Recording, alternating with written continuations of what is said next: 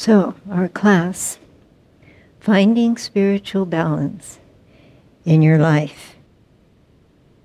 Paramahansaji's teachings are a timeless treasure for anyone who wants to be able to center their life in God. And I know that many of you have committed and made a priority to having your meditations, practicing the presence, studying the teachings. And yet, there's also times when circumstances make that very difficult. And I know that many also have young children, elderly parents, those with special needs, that their circumstances might be such that they cannot have a balanced schedule that they would like to have. But know that God's aware of this. He sees the effort we are making with our hearts. And regardless of what our outer circumstances are, we can always practice the presence. Keep the consciousness with God. And that gives us inner spiritual balance, regardless of our outer activities. I was talking with a mother recently, and she has a baby and a highly active toddler. And so she is kept busy all day long. And she was telling me, I really miss my longer meditations. In fact, I miss being able to meditate very much at all. And she said, but I talk to God constantly throughout the day. I'm always talking to Master. And I said, well, then you're doing what you can. You know, and God is having you learn certain lessons that are meant for you right now in the situation you're in. So it's not about what we think it should be. It's about just giving our hearts, our time inside to God. And sometimes our life can just feel, well, it's a little much, but I'm okay. Or, gee, I wish I had a little bit more time to be, relaxed. And yet, that's just the way things are.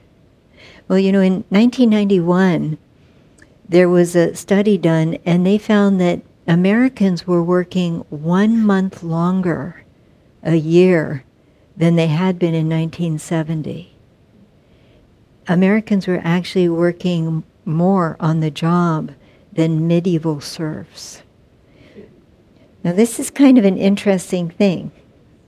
And yet, since then, of course, a lot has happened in the world since then, and especially in recent years. A lot of challenges that have changed things. But when you look at the underlying causes behind that, before, what they were doing before, the wanting more, wanting bigger, so then you've got to make more money. Houses used to be pretty small, and then they got bigger and bigger. And so all these things, of course, require maintaining them and replacing them. And so that consciousness kind of came forward with us, this idea of more. It became the norm. And so you have to ask yourself, is this giving me greater happiness or greater stress? The wonderful thing is that we are always free to choose. Always free to choose what we're going to do, how much we're going to do. Delusion is very good at its job. I'm sure you've all noticed this. Because it not only makes the illusion feel real, but it also can disguise it so it looks like this is important. This is being responsible, maybe even being spiritual. You've got to care. And yet, we have to step back and look at that. Take the time to reflect on it, because otherwise delusion can fool us. Now, we have spiritual balance when we also have physical and mental balance. Guruji said to develop ourselves physically, mentally, spiritually. And he explains in the teachings how we can do that. So we'll just look at a few of those points. And when you think of physically, being physically balanced, the thing about Master's teachings is that it's about moderation, nothing extreme in either direction, towards the physical or the spiritual. Moderation. So eating properly, not overeating, not undereating. Eating properly in the sense of not being fixated. I have to have 10 leaves of lettuce in my salad. Oh, I knew someone who felt that way. Or feeling that I can never ever have dessert. Guruji ate dessert, not every day, but that idea of being balanced about it. Also getting some exercise, recreation. And we can feel, well, that sounds really good, but where does the time come from to be able to do that? And we'll get to that in just a little bit. When I was growing up, I was very physically active, and I was really into sports and running and all. And then a few years after I graduated from school, I had gone to visit a friend of mine, and she lived on this little hill in a cabin about partway up the hill. And she wanted to show me the view at the top of the hill. And so we started up, and she just sort of shot up the hill, and I couldn't keep up with her. And now this was a hill, not even a big hill, and it certainly wasn't a mountain. And I was huffing and puffing, and I realized I'm really out of shape, even though you wouldn't have known. It wasn't like I was overweight or anything. I looked good. But, I wasn't keeping up with physical activity. I wasn't doing those things that allowed my body to be exercised. And so, when you look at taking the time for physical health, it makes us feel good. It gives us more energy. And it ties in with how we feel mentally, which ties in with how we feel spiritually. Now, having the SRF lessons, there's the energization exercises. And those of you that have the lessons, of course, know there are so many benefits to the exercises and how they promote overall health for our bodies. Now you look at mentally. We know positive thinking is important. And we don't want to get caught up in worries and stresses, fixating on things and making them bigger in our minds. And yet, it can happen, without us even sometimes really noticing. But Guruji said, don't make a fuss about anything. There it is. Pretty plain and simple. Don't make a fuss about anything. Whenever you worry, remember you are deepening the cosmic delusion within you. And that's exactly what the cosmic delusion wants. Whenever you worry, remember you are deepening the cosmic delusion within you. In the autobiography of a yogi, Paramahansa Ji speaks of his guru, Sri Yukteswar Ji, and shares a story about how he would go and visit him every day, and he'd take the train, and then at the end of the day, he'd take the train back home. And he said that when it was getting time for him to leave, to take the train, he would start to become mentally restless and kind of agitated because he was waiting for Sri Yukteswar to release him so that he could leave. And Sri Yukteswar often didn't. And he said, this went on for a while, and Guruji felt it was a little unreasonable of Sri Yukteswar. But Sri Yukteswar finally one time said, I am not grudging your preparing timely to go to the train, but I say there is no need for you to be restless. Why allow nervous excitement to ruffle the mind? You should be naturally calm when you are with me. Think about that with the Guru. And when the train time comes, calmly get ready to go. Now, Sri Yukteswar made Paramahansaji miss the train several times. And Guruji said it was marvelous training. It was wonderful because he finally learned how to be calmly active as well as actively calm. So we should be calm when we are with the Guru. The Guru is always with us. Do what we need to do without mental agitation, because mental agitation uses up a lot of energy.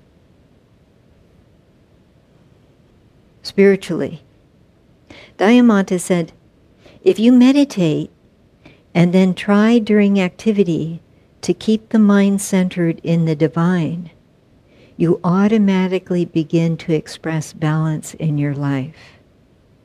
And you become a calmer human being, operating not from emotion, but from a deeper state of inner quietude.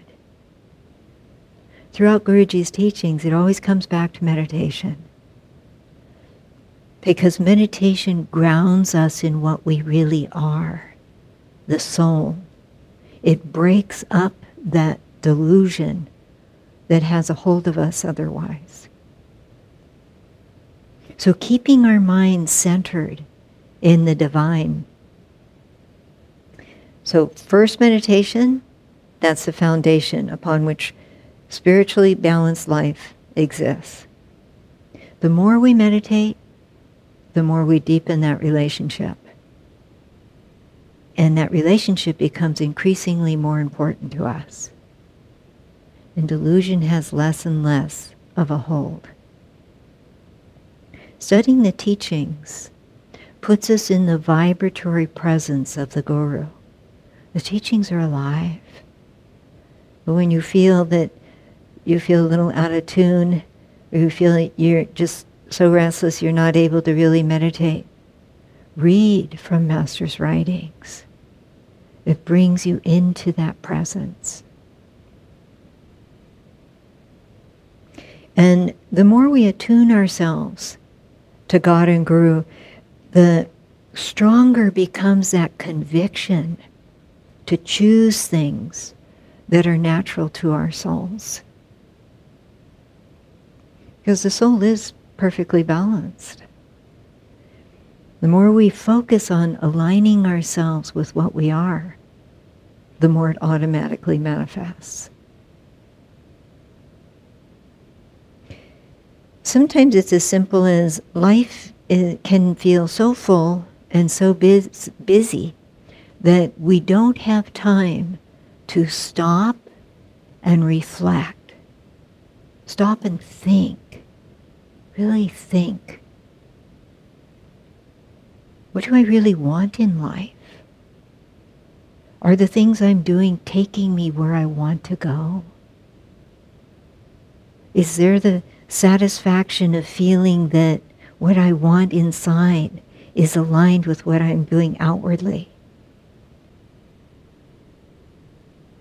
People pursue fulfillment and happiness in a variety of ways. Most people unsuccessfully because of where they're focused. But eventually, every soul arrives at the point where it realizes it needs God in their life, because we are the soul. Regardless of what we're doing outwardly, we need that presence. We need that bond. We begin to understand that we are not physical beings. It's really a very strong delusion, but it is a delusion.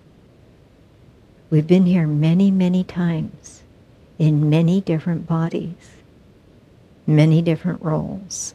And the reason we're here right now is because we don't want to keep coming back. We want to be done. And that's exactly why we have the Guru's teachings.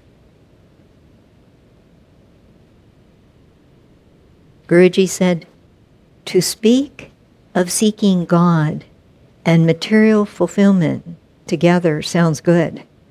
But unless you meditate deeply and regularly so that you anchor your consciousness in God first, the world will claim you and you will have no time for Him.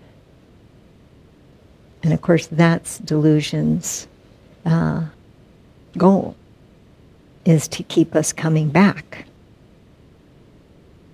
The world will claim you. The world says you need this, you need that to be happy. Otherwise you'll be unhappy. And because delusion is so good at disguising things to look like we need them, or else we'll feel deprived, we'll feel miserable, it has the ability to turn wants into needs. They're not real needs. True necessities are actually quite small. But mentally, we can develop what we feel are a lot of needs. And those, of course, mean that we expend energy, time, and effort into chasing an illusion. When we cut back the excess, we can feel like we might be missing out.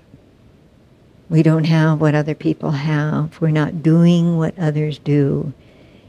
But what are we giving up to live a life that gives us balance, gives us happiness, and above all, centers us in God,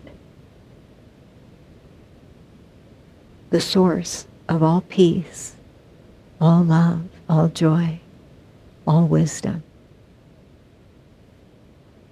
I remember years ago, there was a movie that came out about a top fashion company.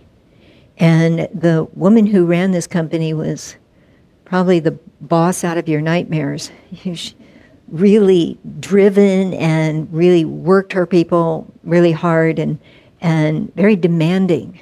Expected them to jump when she said jump. And this young woman ended up working for her and felt she had really gotten a wonderful job, as her personal secretary.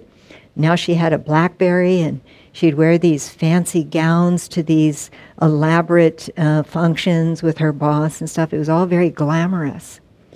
But as time went on, and the boss would call her in the middle of the night and said, bring me this, and she was on 24 hours a day on call for this boss. And she realized that all of the outer things that looked so glorious were actually just things that left her feeling empty. And she had no life. And so one day she finally arrived at that point. No, it doesn't matter to go to Paris and do all these things that a lot of people would like to do. She was walking across the street and her BlackBerry again rang, which usually rang very frequently. And she could hear, the boss, where are you? And, I need you and all this. And as she got across the street and there was a garbage can, she threw the BlackBerry away. And she decided to live her life. Guruji said, when you see the masses who have no real happiness or success, don't think that life is meant to be that way.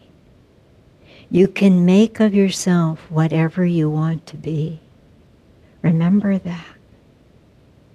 We are not bound by anything except ourselves and how we limit our own thinking.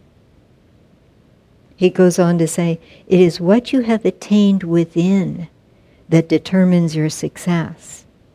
If you have nothing within, you have no happiness. And if you have nothing outside, but are happy within, you have all success. So there it is. When we are identified with what we do, and we can think that what we do is what we are, it creates desires. Isn't it interesting when you first meet someone, and one of the very first things we ask is, oh, what do you do? And somehow that's how then you think of this person. And that just happens to be their momentary outer role. It's not their soul, not who they are. But those desires that we can create by identifying with what we do turns into wanting recognition, wanting praise. We care about how people think of us. We become stressed, worried.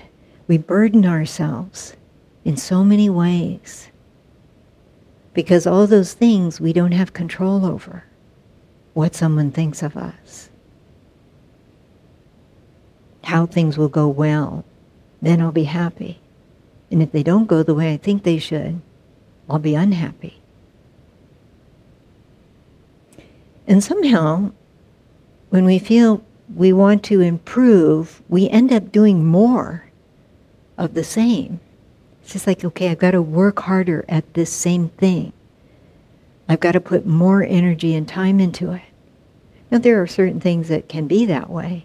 Learning our job better, or listening to other people better.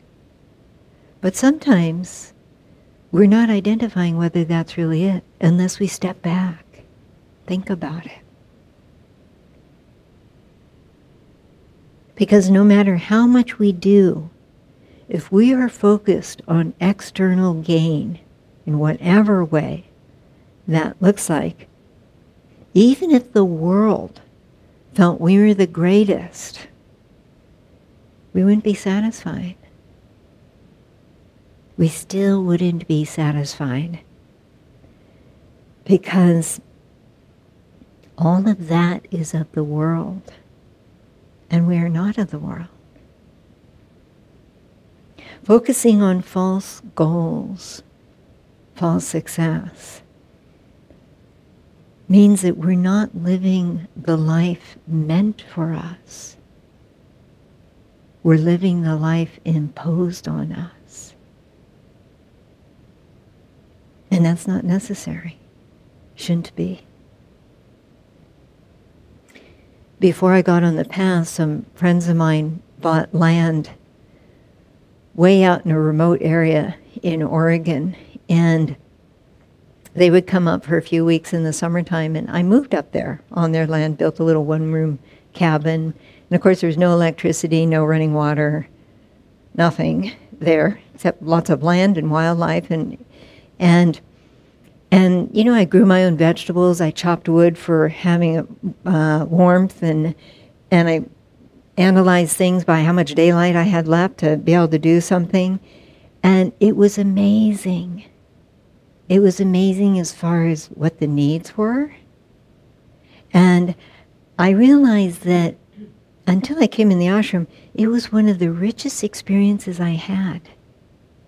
Because it wasn't based on any of the superficial things that can block out God. The beauty there, the quiet, the serenity, everything. You could just slow down. Enjoy the stars. I mean, it was out in the middle of nowhere. There was no light pollution, meteorite showers. Everything made you feel close to God. And so we have to look at what is it that allows me to feel God's presence, that allows me to know that I am with Him. Simple life. It doesn't mean we should give up everything and move to the woods. That wouldn't be very practical. Sometimes just a few adjustments in life can make a big difference. And for every single one of us, our lives are unique. So we have to look for ourselves. What does that look like? Taking a walk in nature, very soothing. Very soothing. It can calm the mind, calm the heart. It makes us more aware and present in the present moment. You know, some inner schools that don't have, the children that go to them don't have any exposure to nature, and they started taking the children out in nature for classes, and they found it really changed things. The children were more concentrated, they got better grades, they were more peaceful, very few fights, just from being out in nature, making that connection. They were relaxed. It's very healing. Guruji said, "My heaven is within me. My inner heaven makes everything even more heavenly. Without that inner contentment, even a paradise on earth can become a Hades. I see that if it were not for my inner joy, the problems of the heavy responsibilities I have undertaken here could make me so unhappy I would like to run away." We can all be grateful he didn't do that. He said, "Your idea that you have to have certain things in order to be happy is a delusion. Even after you get them, you are still unhappy. Live simply. Don't have so many things to take care of." Now, remember, he said this way back. We have a whole lot more things nowadays than we did during Guruji's lifetime. Control your life. Make it as simple as you can. Why? Because then we have time for what's really important to our soul. Time to seek God, to feel the happiness that comes from having that connection with Him. Guruji continued to say, "I know that I am with God and nothing can touch me." How will you feel if we have that kind of conviction, that kind of knowing, not just an intellectual thought, but knowing that? I know that I am with God and nothing can touch me. That realization has given me supreme happiness. My inner happiness is my greatest possession. It is wealth beyond the dream of kings.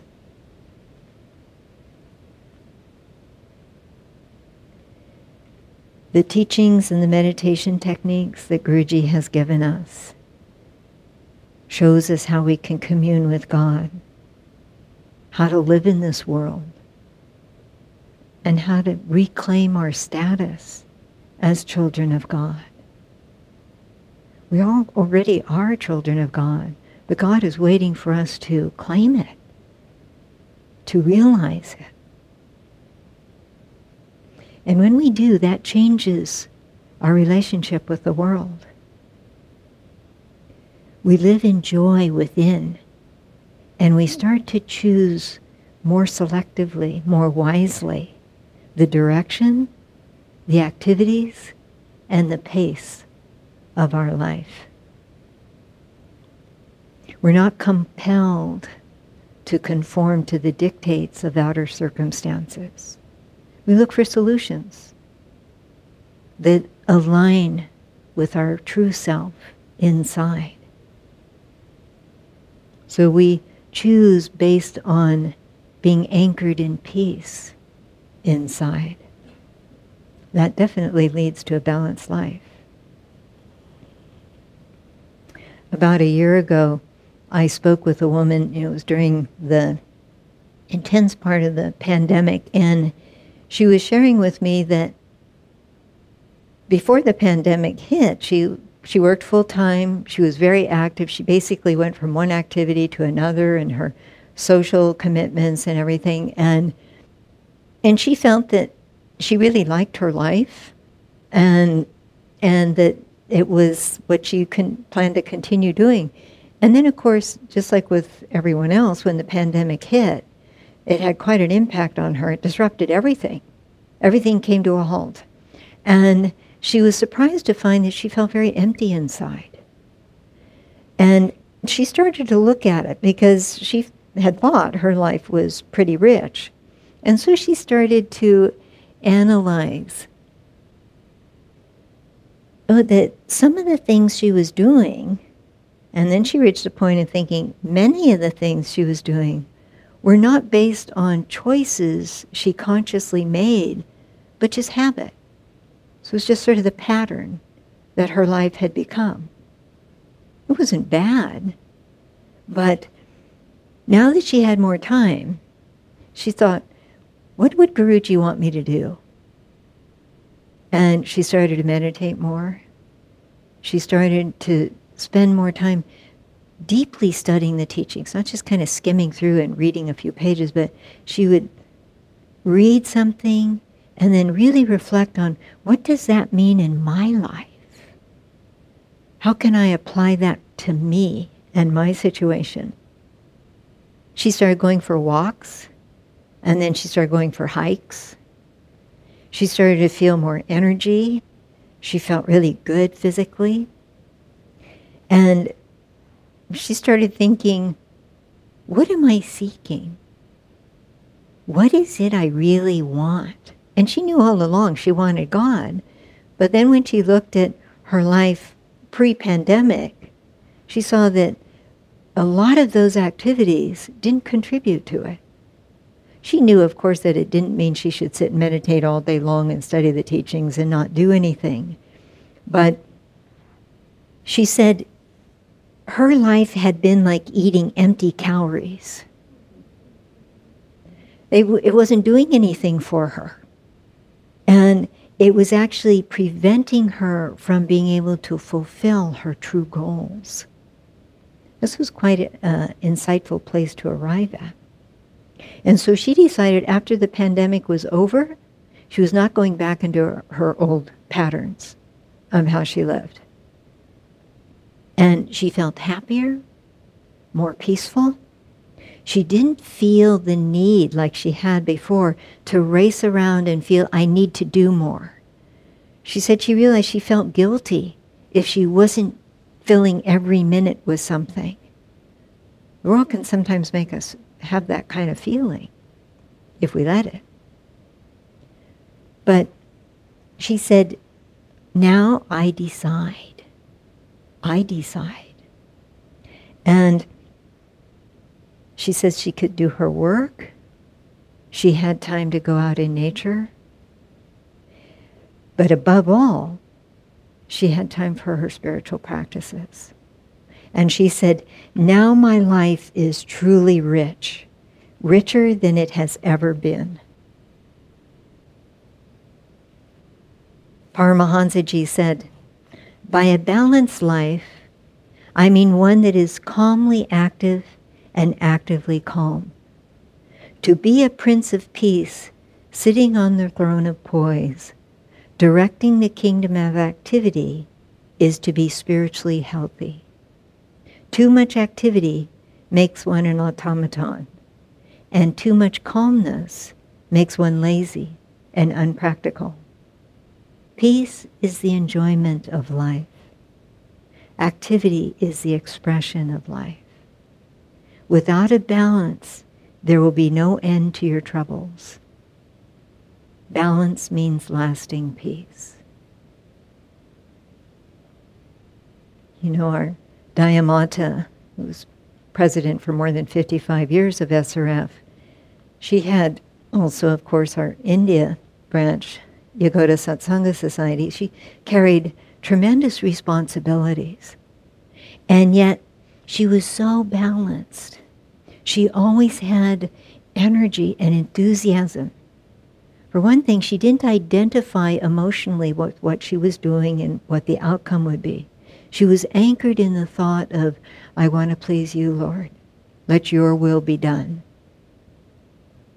And she didn't carry the work with her into her meditations. When it was time for God, she left the rest aside. And she didn't miss her annual retreats. She went on her retreats.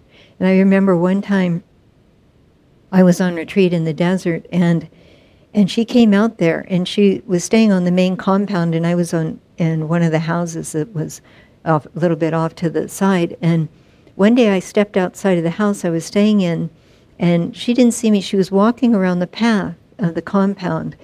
And what I saw was that she was so relaxed. It was like her body was just so fluid, so flowing, and she was enjoying the beauty of nature and really taking it all in. She was so present in the moment, and no doubt with God.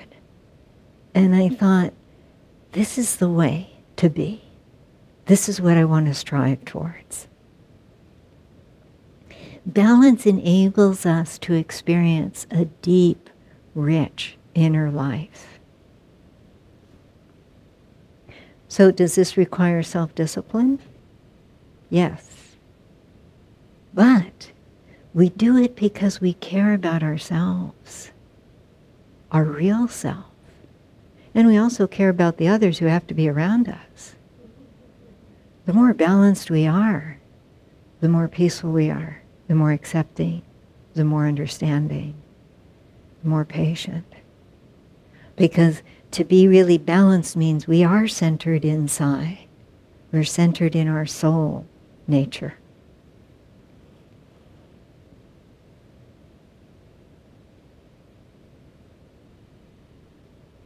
Guruji said, "Not until you feel in your consciousness the absolute importance of God will you reach Him. Do not permit life to cheat you." Delusion really wants to. Form those good habits that make for true happiness. Follow a simple diet, exercise the body, and meditate daily, no matter what happens. Pray to Him every day, "Lord, even if I die, or if the whole world crumbles away, I am going to find time daily to be with you." Now that might sound strong, but we have to have that kind of conviction. We have to be convinced within ourselves that we cannot live without God, because delusion's strong. It will pull at us. But the stronger we become in what we know, what we want, the weaker delusion becomes. When we have that resolve, then it's much easier not to waver. We have to consciously do it. You know, we no longer live in a world where the entire day is spent just trying to survive for food and shelter. And all the modern conveniences were, of course, meant to give us more free time. And yet, there are so many, many ways to spend our time. So many ways to waste our time on things that just become habits. And yet they can make us restless, anxious, just unsatisfied, because we know, our soul knows, this isn't what's going to make me happy. Years ago, I went to Victoria, Canada with my father, and after we checked into the hotel, we went across the street to this little outdoor restaurant to have something to eat. And it took a while before we got seated. There weren't other people waiting for tables, but it just took a while. And then it was a while longer before they brought us the menus, but you know, that was fine. It was very peaceful, pleasant environment. And then, you know, when we got our meal, we just really enjoyed being nice and relaxed and all. And then when they cleared the plates, they didn't bring the check. And you know, in the back of my mind, there's almost this anxiousness, like you're expecting the check because they want the table so they can have someone else sit down. And you know, and I was observing myself do that. And then I looked around at the other tables and they didn't have their checks either. And I realized that they didn't bring you the check until you asked for it. because they wanted you to have the full experience of enjoying yourselves, of really just relaxing, being with the one you were with, or even by yourself. And that was why that atmosphere was so pleasant, so peaceful.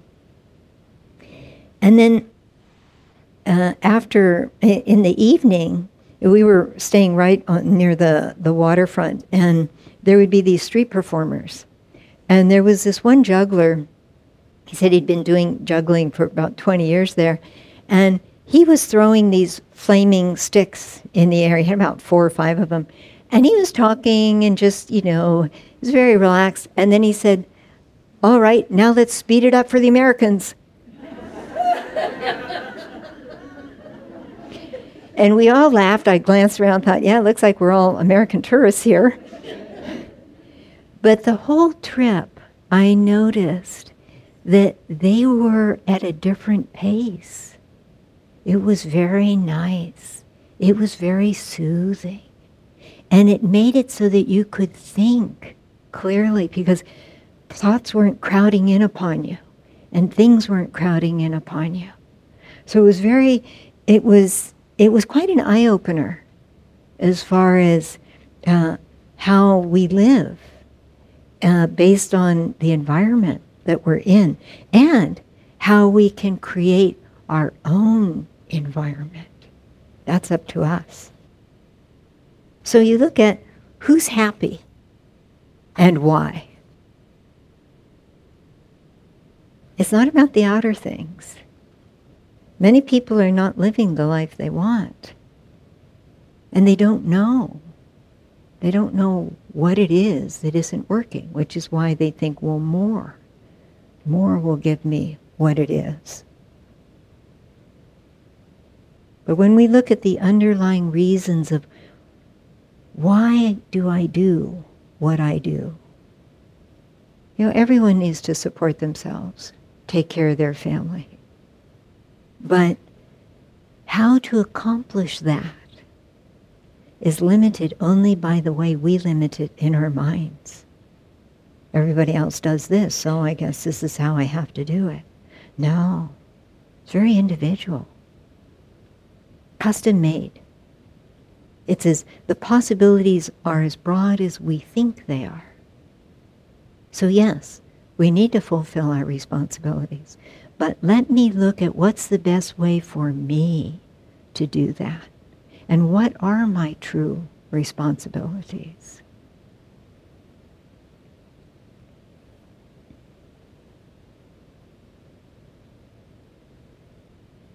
I could go on with a lot more, but I see we're almost at the time where we need to start our exercise. So just one quick story about a man. There's a man that I spoke with several times years ago who, he and his wife both have very intense jobs that require long hours. His wife is a computer consultant and travels all over the United States to advise big companies. And I remember when I met with her, and I could tell she was unhappy. And then I learned that she had wanted to be a teacher, but her family felt like, that's not being very successful. You should do something else. And so she ended up with this high-power career.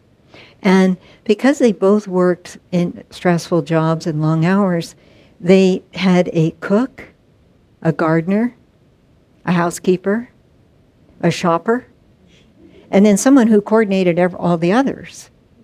And so one of their salaries went for all of this that they were maintaining. And I remember telling the husband once, if you let all those people go, you could both really cut back on your hours and enjoy life more, because one of them really liked to cook and the other one really liked to garden. And of course, that was out of the question. Or one of you could completely stop working. But that idea of what success is, what it looks like, can be very strong and hard to let go of. If we were made of this world, the things of the world would please us. They would give us ultimate satisfaction. But we are made of God. So nothing in this world will ever do it for us. And when we really arrive at that point, deep within ourselves, we won't be tripped up by the things of the world. We can see it, and we choose. We choose for ourselves what our soul wants. And that feels very, very freeing. We want to do that more and more. You are the master of the moments of your life. Guruji said that. Think about it. You are the master of the moments of your life. That's very powerful. How we spend our time, what we make of our life. It's important to remember. The moments are precious because they determine how we spend the years through the law of cause and effect and habits. It's not, oh, I'll just do this, it's okay. No, because then we're probably going to do it again and again and again, and then we start identifying with it. So we don't want to wait. We want to do it now, right now. So now we're going to do a little exercise. I think you've all been given a couple of pieces of paper. No? Oh, well, some of you, at least I see, have been taking notes, so you can use that paper. And I will show you. It's actually very simple. Whatever size paper you have, to make 3 columns. So like you're making 2 horizontal lines down the center. And so in the top of the first column, you want to write most important. Then at the top of the second column, secondary.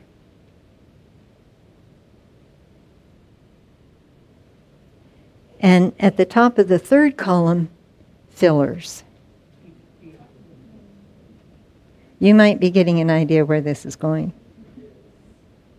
Okay, now we're going to take a minute, just a minute. You could do this more on your own later on.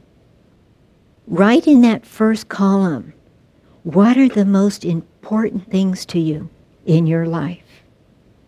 So we'll just take 1 minute to do that.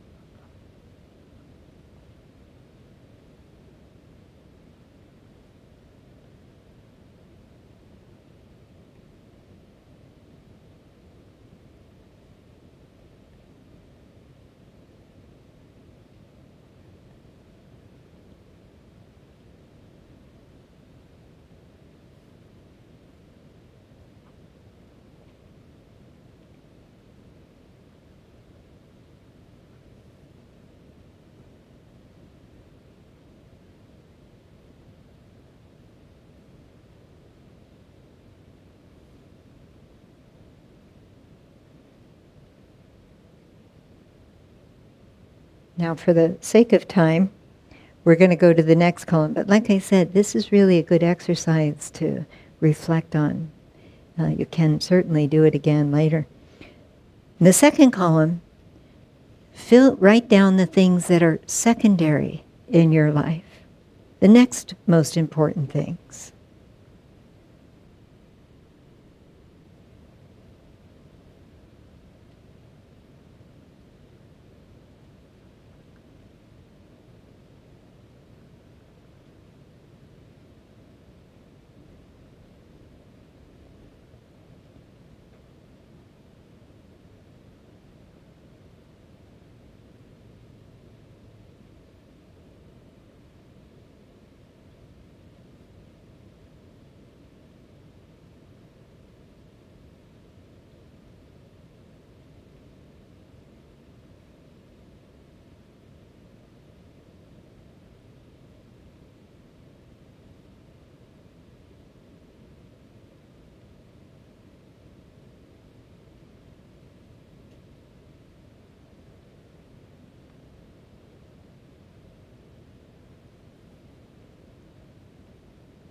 All right, now in the third column, write down the other things that are in your life that are just fillers.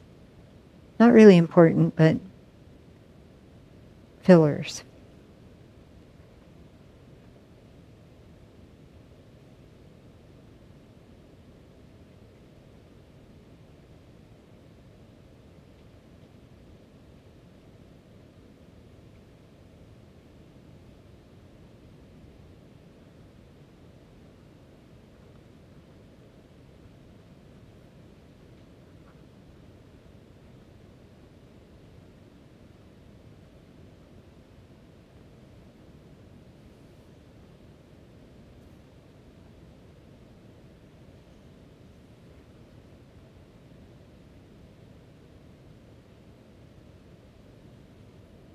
All right, now either take another piece of paper or the back of that one, depending on what you have, and make 3 more columns. Again, 2 lines down the page, and write at the top, most important, above the first column, secondary, above the second column, and fillers above the third. Now, above the, below, and under the first column, most important, write down what the world says is most important.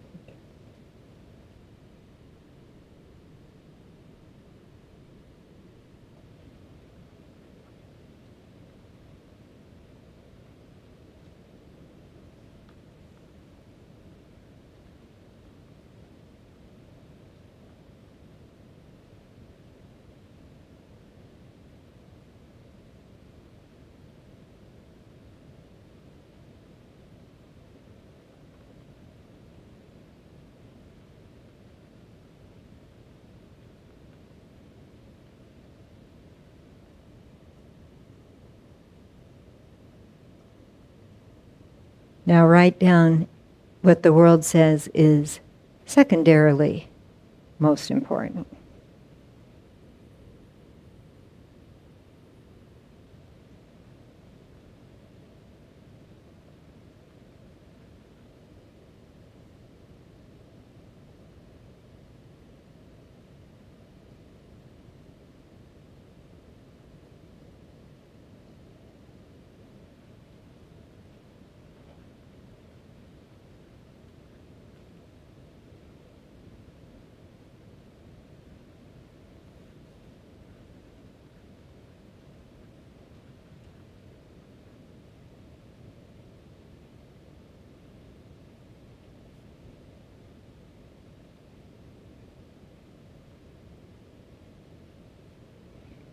And lastly, write down what the world says are the fillers.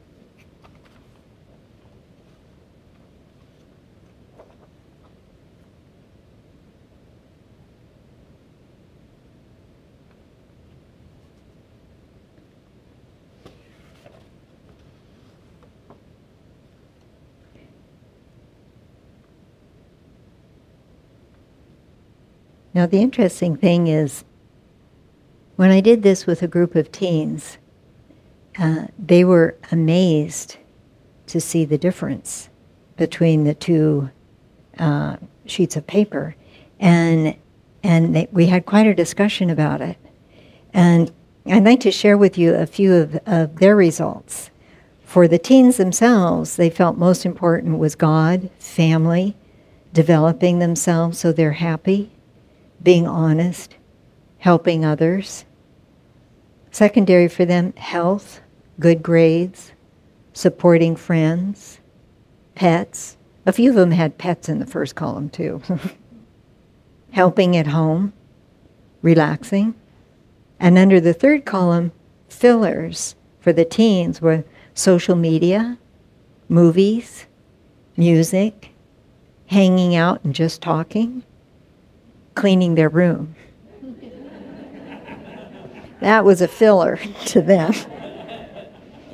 But then they said what the world said was most important: making money, having a successful career, possessions, getting ahead of others, power, fame, being aware of what others think of you, social media.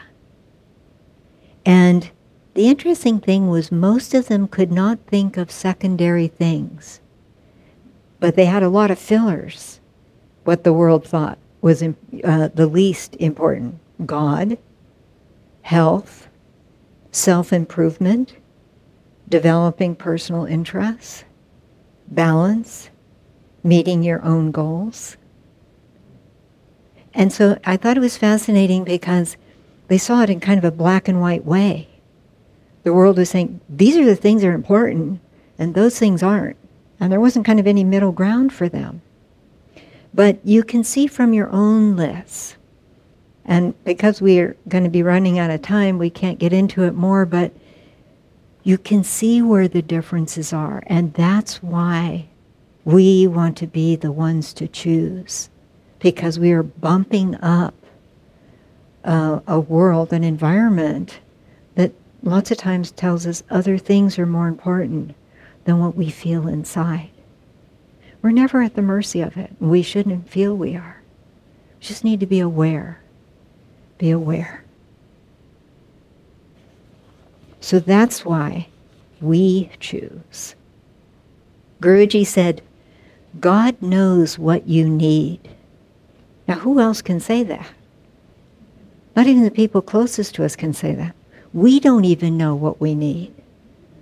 We know what we want, but we don't know what we need.